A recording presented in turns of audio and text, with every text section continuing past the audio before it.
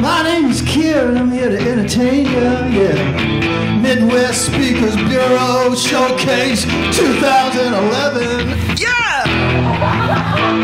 I feel it, man. I just flew in here all the way from Nashville, y'all, and got the fun experience of flying in to Des Moines International. Yeah, I like it. I've done it before. I've done it enough to know that I get to play that little game when I'm coming in. I never know, oh, are we gonna come into gate 1 or gate 2? Yeah, yeah. Gate 2.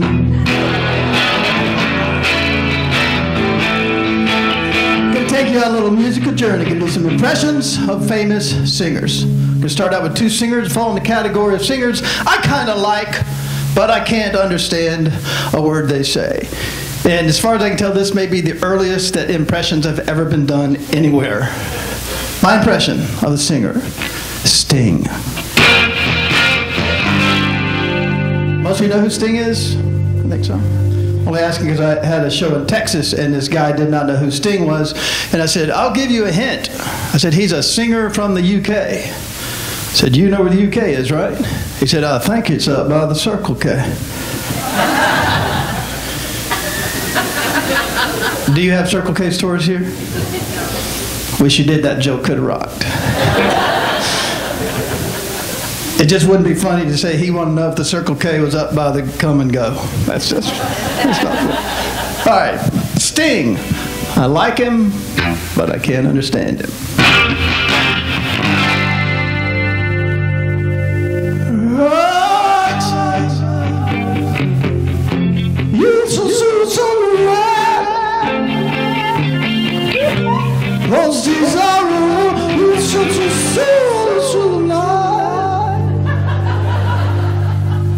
Ma'am, don't make me laugh on these. I love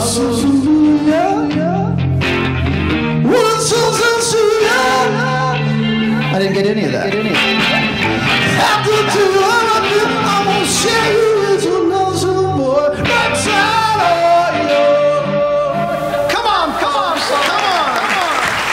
on. Just let it go after these impressions. Come on. You'll never see me again. All right, my impression. Bruce Springsteen. I like him, but I can't understand him.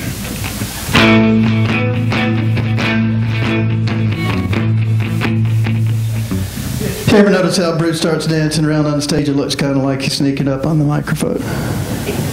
He's all like...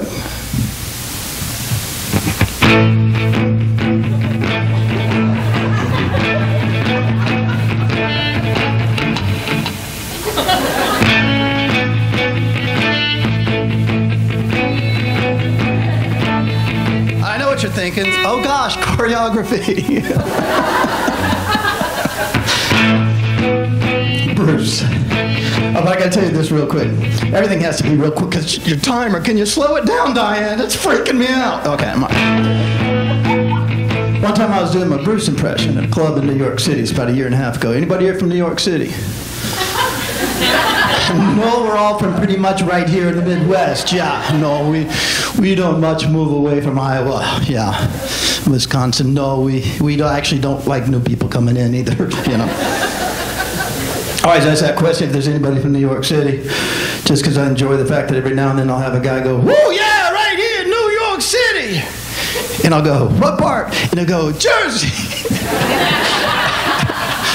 And I'm all like, somebody needs to repeat geology. So I'm in this club in New York City. I asked this guy does not think I can do Bruce Springsteen. He goes, hey buddy, no way you can do an impression of the boss. I'm all intimidated. I said, you're being kind of negative on the road to success. I said, what's your name? He said, Vinny. And then he said, freaking A. And I said, Vinny, what does freaking A mean? Because I'm from the South and we don't have it yet. And he explained to me it's the New York City alphabet, and he illustrated. He said, freaking A, freaking B, freaking C, freaking D. I'd actually heard the joke before, but I was intrigued with the fact that he did the whole alphabet. Like I hadn't got the concept by somewhere around freaking W. But wait. Come here. In the middle of the alphabet, I'm almost positive that he said freaking L-M-N-O-P. It's not as funny over there. All right, Bruce Springsteen. I like him, but I can't understand.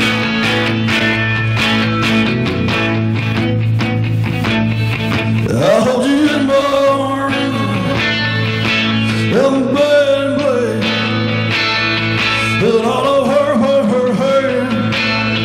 Oh, how you hit my way, I called you last night. How don't we held up time? I wanna read your mind and know just what I got.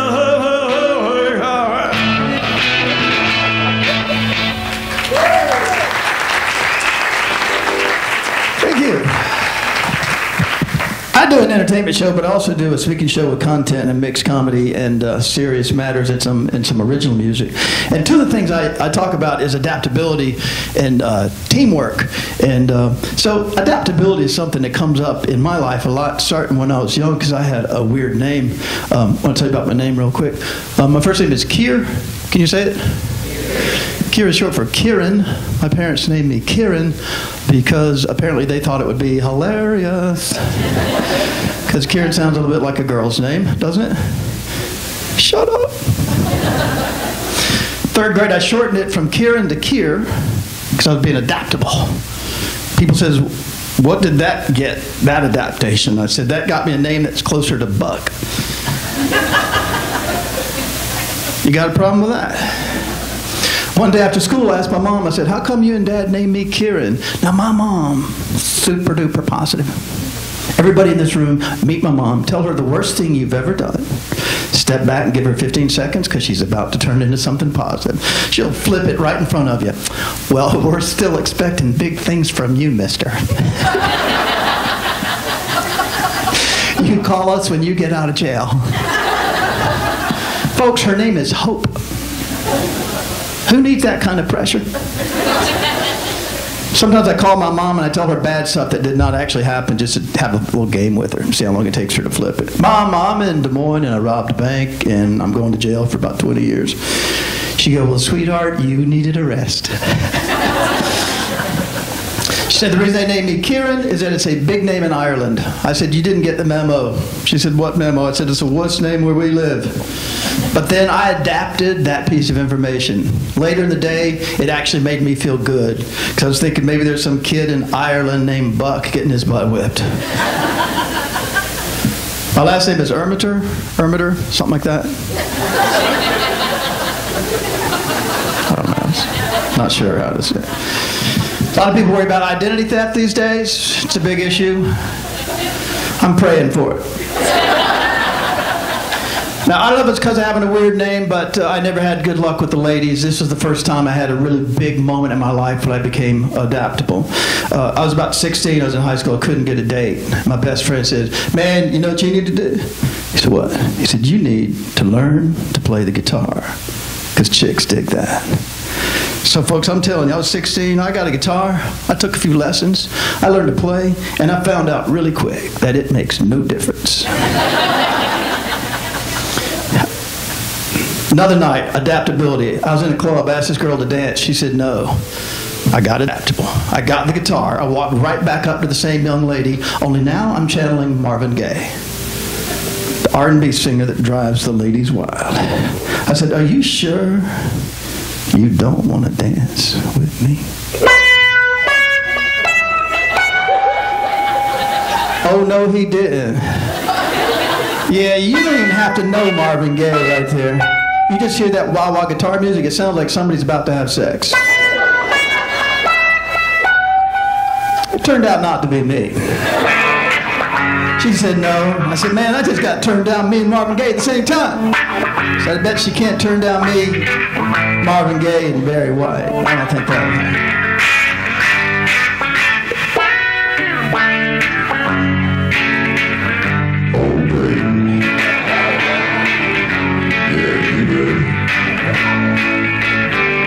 I've been really trying, baby, trying to hold back the feelings were so long. Let's get it on.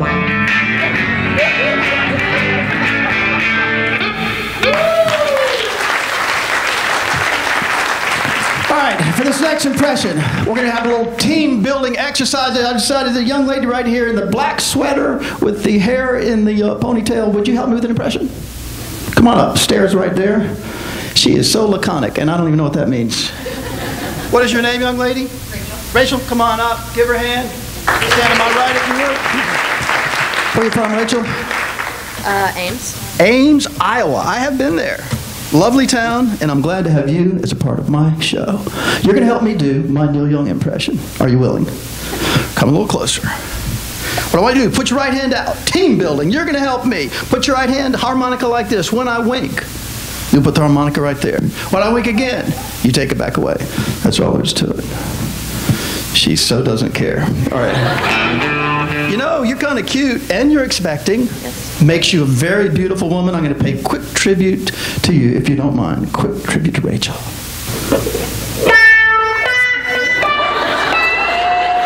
Oh, baby. Oh, baby. See, usually I just say, oh, baby there, but there isn't a baby involved. That was more adaptability. Okay. Rachel, Neil Young. Possibly sooner, but you make the call. We're going to start again. You've never done this before.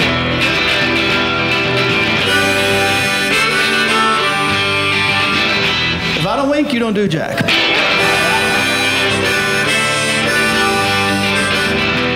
You smell good. She doesn't care. I want to live. I want to give. Keeps me searching for a heart of gold. And I get old.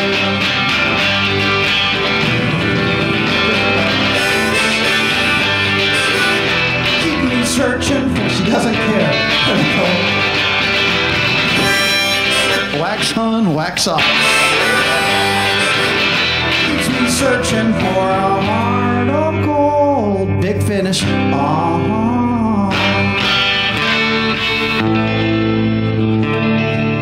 I'm scared.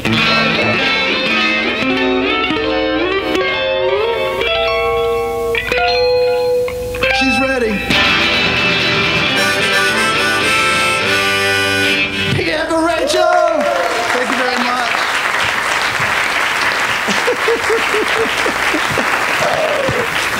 Wow, her whole tone was like she does this every day. Well, you guys, I just got a little bit of time left, and so I'm going to launch into something that I will start and I will not finish. A big part of my show is I do something that's called the history of rock and roll guitar riffs according to me. I'm going to fly through some stuff, and like I said, I'm only going to get a little bit of ways. But you've been a lot of fun. I hope the rest of the day goes great. Thank you, my dear friend Julie and my dear friend Angela, for asking me to be a part of this again today. And you guys have a great day, and here we go. Are you ready to rock? All right, pretty good over here, that side. That'll have to do.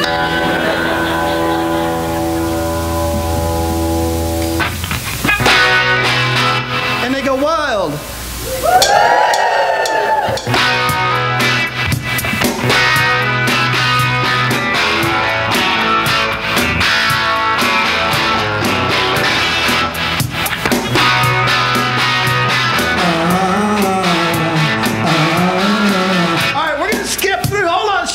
Complicated. I'm going to do this not in the order that I normally do it. All right, here we go. This one right here. Any old hippies in the room? Where are you? Old hippies in the